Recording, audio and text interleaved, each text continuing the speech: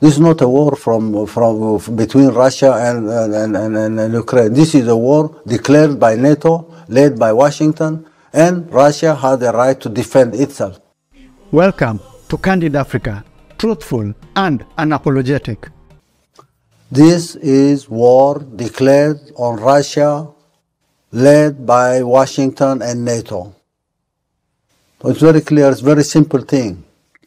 And as I indicated earlier, this war was declared 30 years ago, probably. After the end of the Cold War, this idea of hegemony came. Control everything, influence the world, divide the world into areas of influence. And it's not only expanding influence. It was a declaration of war because there was a concept developed by these guys to contain those who can compete, or at least who can share something in the global scene. That was not allowed. And because of the background of the Cold War era, this obsession of containing Russia was there for the last 30 years. It's nothing new. If you are containing one nation not to grow, not to compete, not to be able to make its contributions, then you are declaring war. I wouldn't be sitting here waiting for someone to contain me with sanctions, with obstructions, with the confusion, all sorts of things. This is a declaration of war.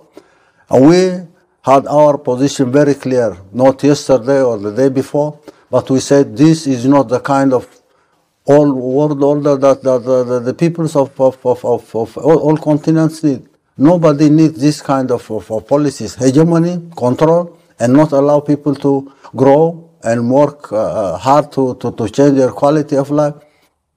This idea of war in Ukraine or war between the Russian Federation and Ukraine is not true at all. This is war declared by NATO and Washington against the Russian Federation for the last 30 years. This has been going on and on and on for the last 30 years. How can you contain Russia? Not enable Russia to economically compete, not enable Russia to compete in technology, not allow Russia to compete in industries, not allow Russia to even have influence everywhere. If you have declared this war, then the war is there. It's not a war between Russia and Ukraine. For that matter, our position was clear.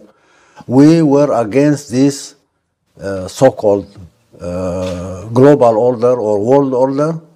We've been victims of these sanctions. It's not big nations or not powerful nations like Russia, China, or anybody else, but even those who don't bow or kneel down to this ideology of hegemony will have to be punished. Sanctions. This declaration of war will have to end. This is not a war between Russia and Ukraine. This is a war declared by NATO, led by Washington, and Russia has the right to defend itself, not alone. It's not an isolated Russian case. This is a global issue. And we need an order, a global order or a world order that enables everybody to share, cooperate. Complementarity will have to be there. You can't contain someone, you can't contain one nation, you can't force or even use force, all sorts of coercion to subdue nations. This is not acceptable. There we have it. Let us know if you liked or hated what you heard in the comments below. In this show, we do not give you opinions. We want us to discuss below. That's the whole point of listening to a candid speech, not us imposing our opinions on you, but all of us discussing opinions. If you liked it or didn't like it, please make sure to like, subscribe, and hit the notification bell. It's the best way to show YouTube this is a good video, and it will share it to more like-minded people like you.